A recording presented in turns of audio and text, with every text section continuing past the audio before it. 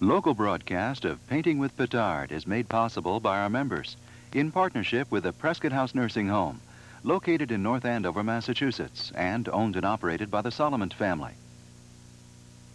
And with the Magic Touch Art Studio in Maynard, Massachusetts, owned and operated by Chuck O'Neill.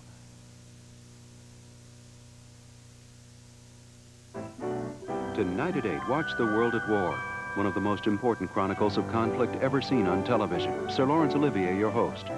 Then at 9, John le Carré's Tinker Tailor Soldier Spy, where friends are enemies and truth and justice carry the ultimate price.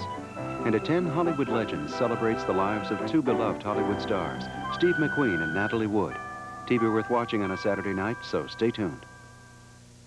Here at WGBH, our goal is to make every family a member of our family. But we're still one family short, and guess who's missing?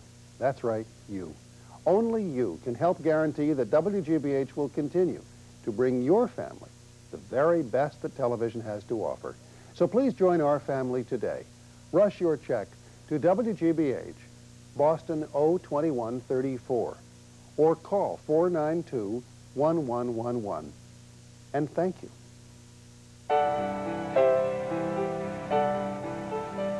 This is member-supported Channel 2, the best television on television.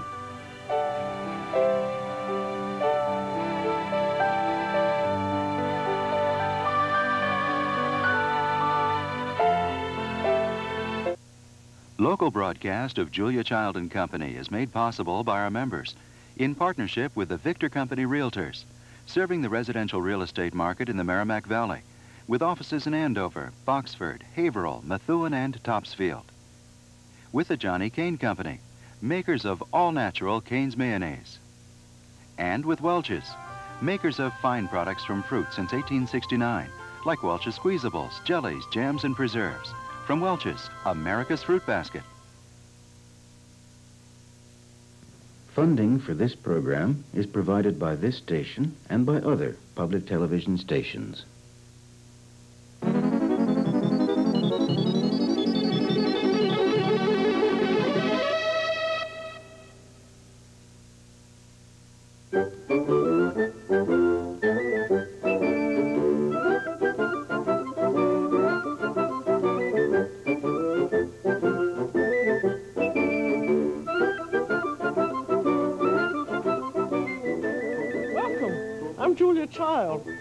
I'm having the boss and her husband for dinner tonight, and they're very, very conservative people, both politically and gastronomically. What they like is meat and potatoes. So that's what they're going to get, except for the potatoes. And what I'm going to give them tonight is consommé brunoise with Melba toast, prime roast ribs of beef, molded tambal of fresh corn surrounded by Brussels sprouts sautéed in butter, and a macédoine of fruits and champagne. And this will be followed by coffee and bourbon-soaked chocolate truffles, and I think that sounds like a pretty good menu. I'm doing the Melba toast now. But also I think of, when you're thinking of a menu, you want to be sure and go over it with your imaginary tongue, every dish, because you want to be sure that you don't repeat anything. For instance, I thought it would be nice to have a souffle for dinner. And then I thought, gosh, I can't have a souffle because I want to have my fresh corn tambal, and that would be 2 sets of eggs, and that's just not done. You can't have cream in one course and cream in another, or eggs in one and eggs in another. So be very careful not to repeat. Now, I've taken the crust off this loaf of bread, and I'm slicing it very, very, very, very, very thinly. And the most difficult thing about Melba toast is trying to find unsliced bread. This is quite good. It would have been better if I'd made my own pain de mie sandwich bread, because it's a little more close-grained.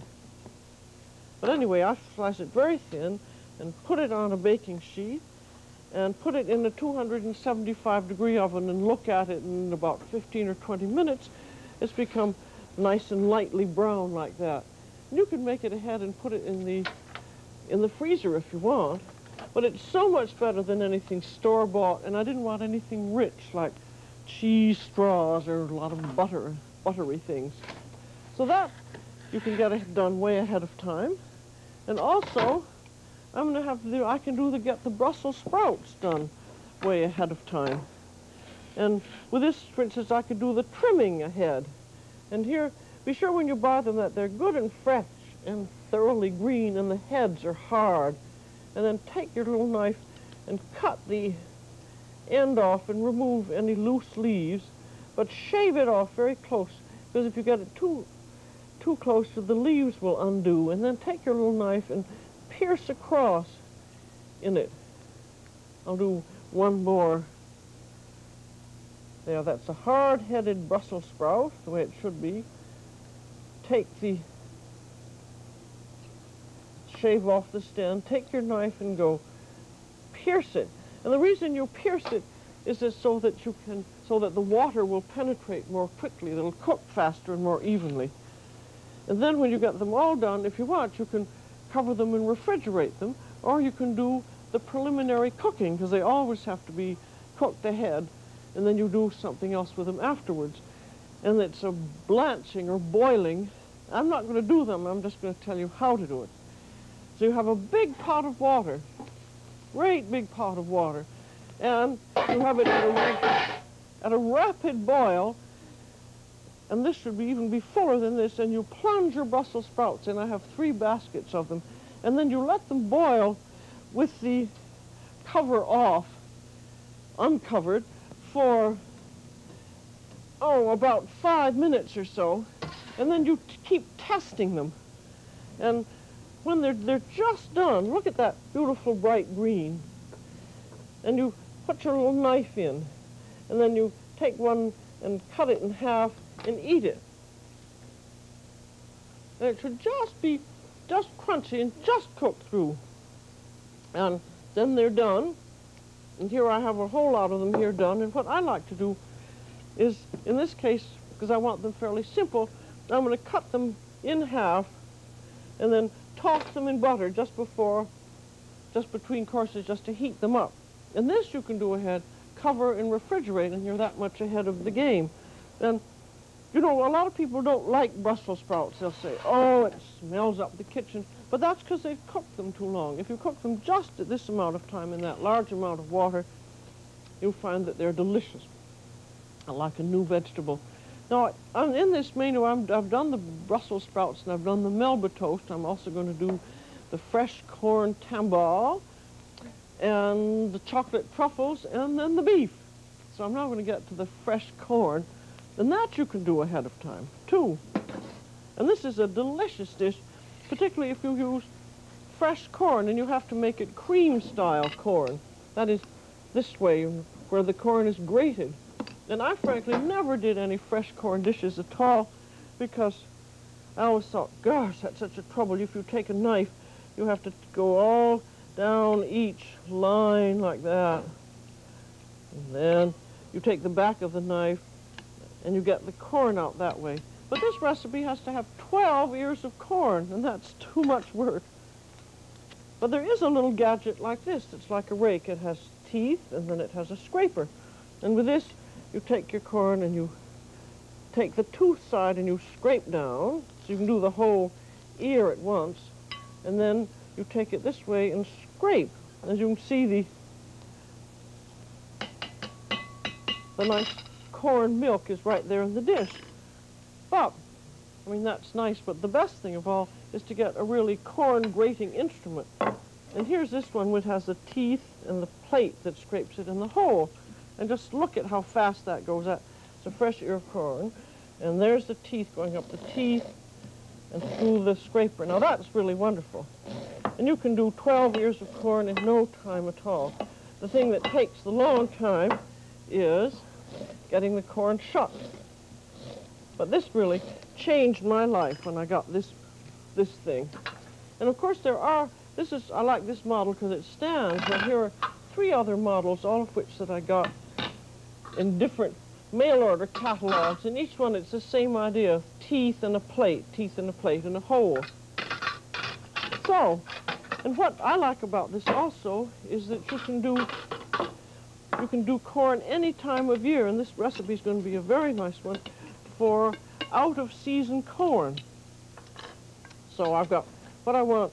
I'm going to cook this in a 2-quart mold, and what I want is about 3 cups of cream-style corn. And then I have a big bowl. It's going to have 6 eggs in it. So start out with your eggs, which go very fast, done 2 by 2, and this you can do in the morning and get it all ready for baking. I'm going to bake it and then unmold it. There are your 6 eggs, and those get beaten up just a little bit, and then in goes the corn and then some flavoring. In goes the corn.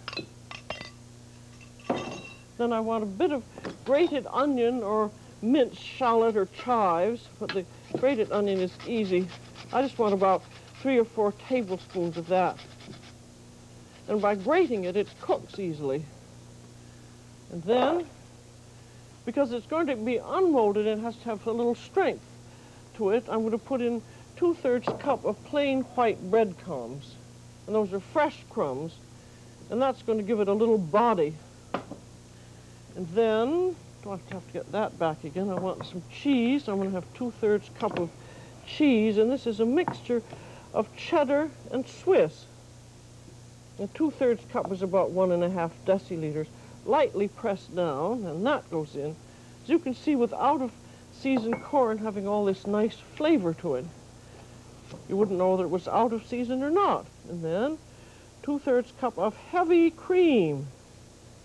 And I've tried it without heavy cream, and it's not nearly as good. Of course, if you're on a diet, you can't use it. And then it's going to have a little hot pepper sauce and pepper and salt. And I'm going to put in 6 squirts of hot pepper sauce and 8 grinds of pepper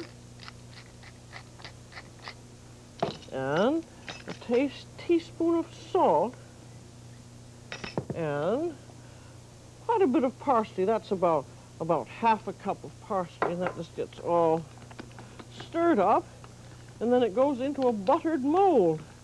But this, you can do this mixing of it in the morning and then cook it in the evening. It's going to takes about 1.5 hours to cook, so I would put it in the oven about 1.5 hours, about 2 hours before I'm going to serve.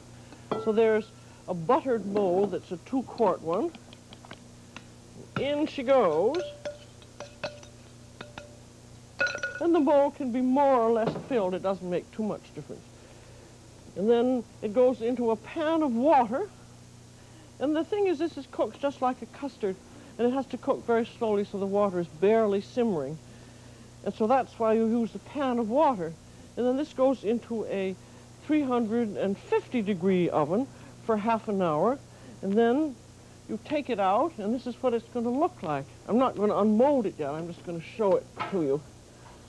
This has been sitting for a little while, so it has sunk down a little bit, but it never shows when it's unmolded. You'd never know how high it was. There it is, and you'll see it unmolded later. But it rises up and then it sinks down a little bit, and you can keep it warm for a good half hour or an hour. So there's your corn tambal story. And then I'm also going to make the chocolate truffles, which, now let's see, I have butter and chocolate. This is not a diet dish either, and I'm going to show you what they look like first. Oh, I've got that. That's not a good example because it got warm. They have to be kept in the refrigerator. I'll take all this out. There's a chocolate truffle, and a truffle is a little tuber that's sort of rock-shaped, and they make a very nice homemade candy. And here's the chocolate. This is 8 ounces or 225 grams of semi-sweet baking chocolate, melted in a 1/4 to 1/3 cup of bourbon whiskey. And 1 ounce of this, or 30 grams, is unsweetened chocolate, and the rest is regular semi-sweet chocolate. And then that goes into 1 stick of butter and gets nicely beaten up with a mixer. I have a few other things over here.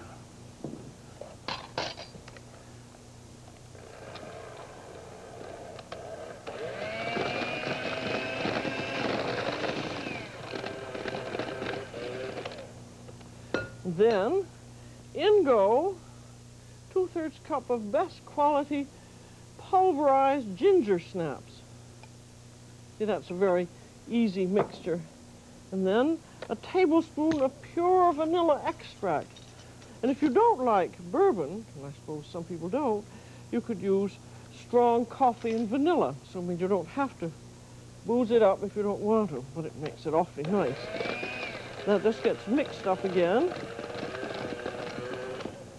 And then that goes into the refrigerator. That's a very easy type kind of thing to do, isn't it? Then, I'm going to put that in the refrigerator, or I'm going to say I'm putting it in the refrigerator. And you have to wait until it gets quite firm.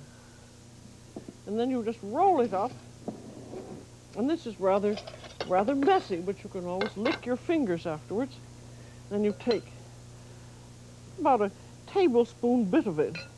And first you put, this is a mixture of powdered unsweetened cocoa with a little bit of sugar and a little bit of powdered coffee. And then you take it in your fingers and roll it around. Well, see, that's quite rough. And then roll it in your cocoa. And then put it in your little candy cup. I got these little candy cups just in my supermarket. They're a little bigger than they could be, but they serve all right. And just really 1 apiece is enough. This is a dinner for 6, by the way. But you can make as many of these chocolate truffles as you want, and then you can put them in the freezer. And then keep them in the refrigerator all the time, or freeze them until you're ready to go. And now, with the truffles done, I'm ready for the beef. And this roast beef is just terribly expensive. And I think that if you're going to spend all of that money, which you may not do more than once every 5 years, if ever, you ought to inform yourself as much about meat as possible.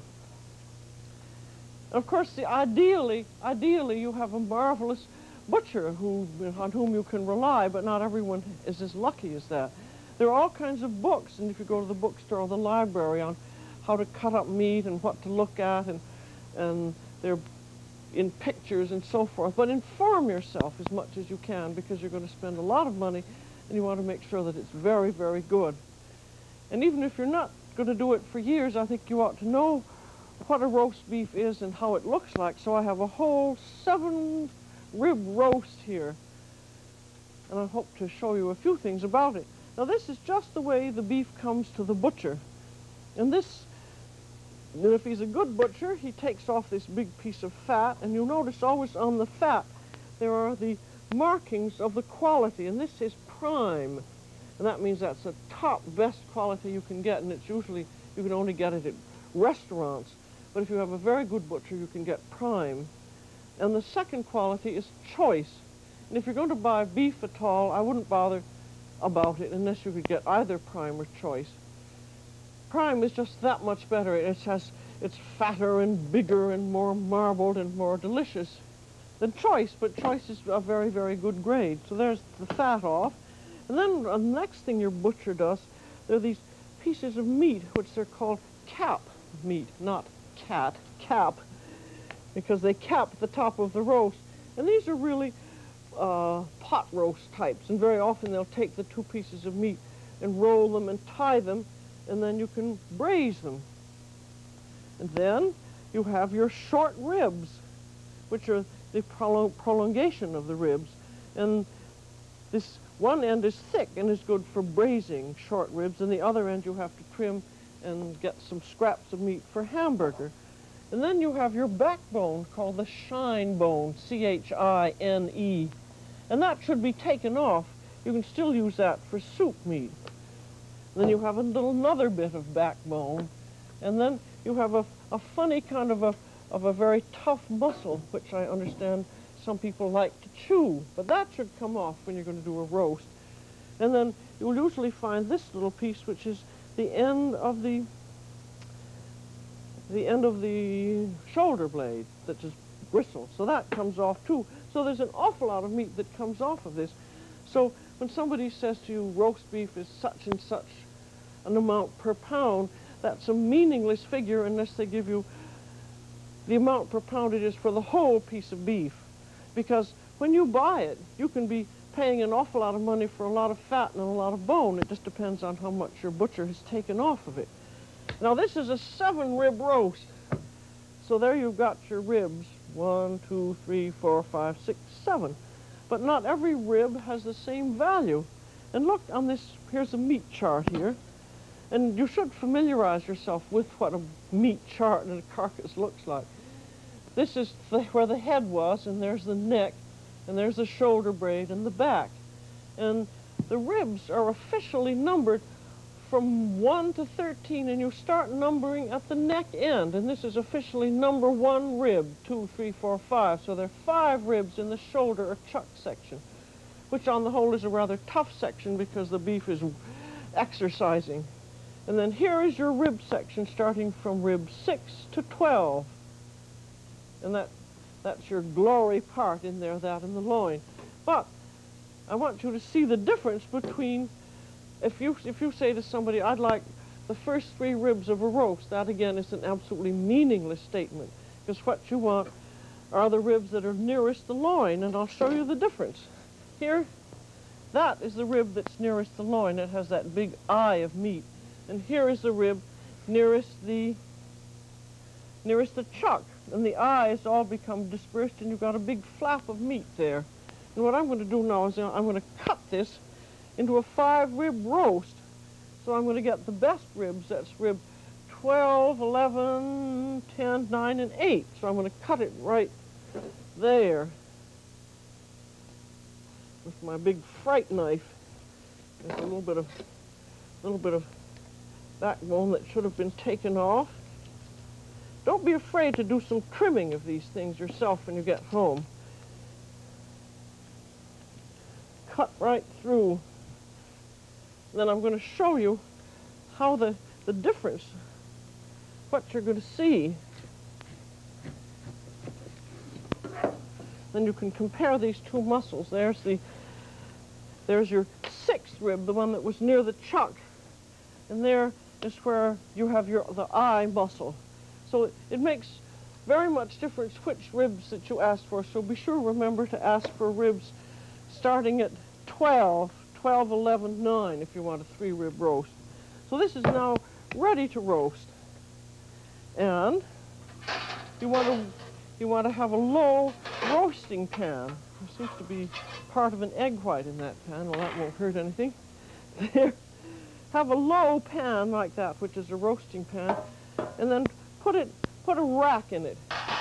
And although the rib is a standing rib, according to my friend Jim Beard, you want to have the roast high enough up in the pan so that all the heat comes way around the roast. And then, that's the more expensive the roast, the easier it is to do, I find.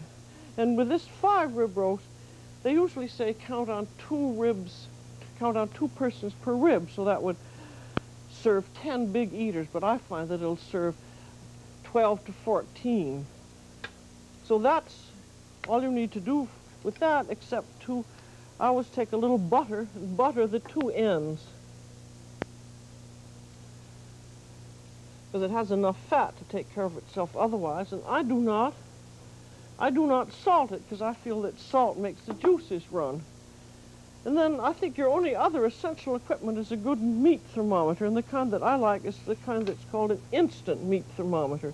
You can read it very easily, and you stick it in, and then you read what it says. It registers in about 15 seconds, and then you take it out. It does not roast with the meat, but you can take it and stick it in various parts of the meat, and then you can tell exactly where you are when you're roasting it.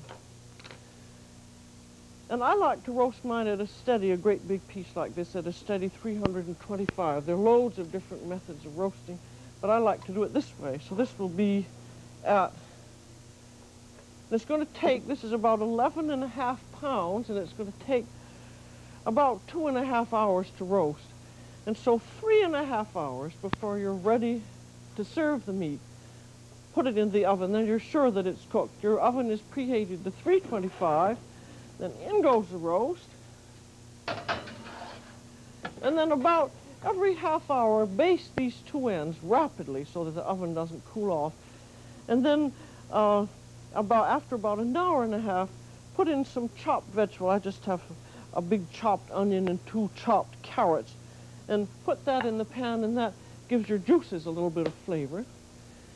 And then, after 2 hours are up, begin testing it very carefully and seeing how the temperature is. And as soon as the temperature is at about a little over 100, just watch it like a hawk, because after it gets to 100, it can just go up very, very fast. And I like to take it out at 120 degrees so it's beautiful and rare. And so now I've really got just about all the dinner ready so I can relax for 3.5 hours. Well, here we are, 3.5 hours later, and I've got my roast upside down, and I'm taking off the bones. Because the rib bones, because I think probably the boss's husband likes bones. I know mine does, and it makes carving a lot easier if you just take them off. And then you can eat them all nice and meaty. Unless it looks rather funny upside down. And they've just had their soup and their Melba toast, and they're having lively conversation, and they're smelling this delicious roast of beef. Now look at those rib bones, and here we are with that roast of beef. Doesn't that look wonderful? Now I'm going to cut the bones into pieces so them that likes them can have a bone. And I like to carve and serve on one of these beautiful maple boards. I'm going to put the bones, I guess I'll put them back here along the side, and then I'm going to carve a few slices of the meat in the kitchen and then bring the whole thing in with the rest of it. Then I have a nice serrated knife here. Just carve. What I like also about this system is that for those that like rare beef, they can have it just like this, and then you can carve off another piece off the end and put that in the oven and do that for those who like it a little more done.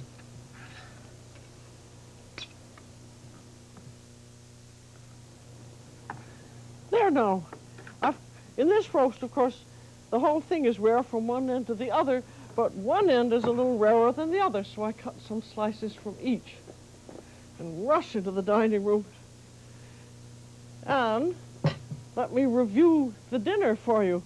We have our Melba toast, and there's the consommé brunoise, very nice, lightly wine flavored with a little bit of very finely diced vegetables that have been simmered in it. A nice beginning. And then the beautiful fresh corn tambal. And as you notice, there's a little parsley on the top because sometimes it doesn't unmold absolutely smoothly. You always have to have parsley for those things. And the buttered Brussels sprouts around, and then our beautiful roast beef. That's about as nice a thing as one could have. A little gravy.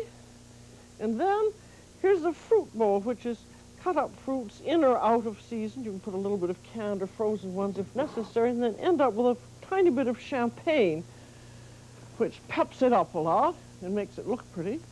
And then we have our chocolate truffles. And this, the chocolate truffles, because of the champagne. And the dessert you serve afterwards with coffee because they've got bourbon in them. So I think this is a really beautiful dinner for the boss, and if she don't like it, she's never going to darken my door again. So that's all for today. This is Julia Child. Bon appetit.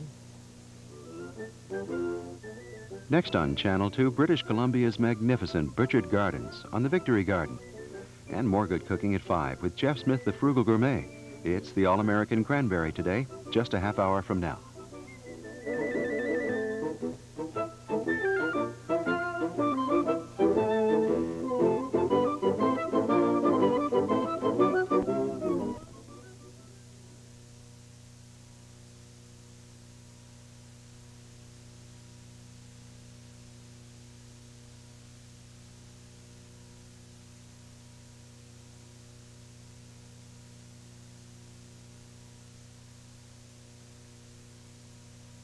Local broadcast of the joy of painting is made possible by our members in partnership with the Prescott House Nursing Home, located in North Andover, Massachusetts, and owned and operated by the Solomon family.